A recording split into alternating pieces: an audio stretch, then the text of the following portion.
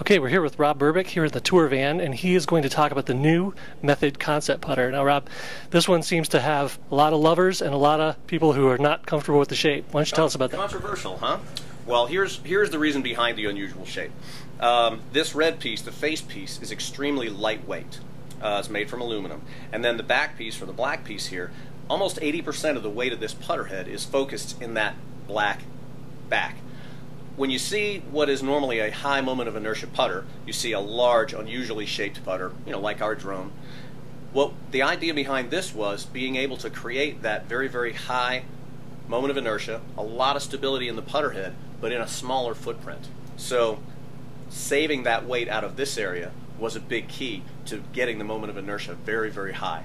And yeah, I would say even among our tour players that have looked at this thing and tried it, their first reaction is kind of like, oh God, what is that? However, once they hit a few putts with it, they're like, geez, that thing feels pretty good.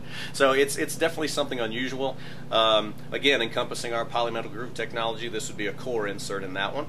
And just like we saw with drone, very, very stable. That's a large, large amount of weight. Another interesting thing that kind of shows up in a lot of our testing, because there's so much weight back in this drone, it's really, really hard to decel this putter, to like take it back and kind of quit on it. It just, once you get that thing moving forward in your stroke, it just kind of wants to keep going. Yeah, that's great. I'm really looking forward to testing that one and reviewing it on the blog. And definitely because of the weight in the putter and being able to not decelerate and not quit on the putt, that's big. Yeah, it's, well, if you give it a chance to, I shouldn't say overcome the looks, but give the looks a chance. There is a function behind it. Like I said, normally when we do something that looks a little weird, we do it for a reason. So that's the reason behind it.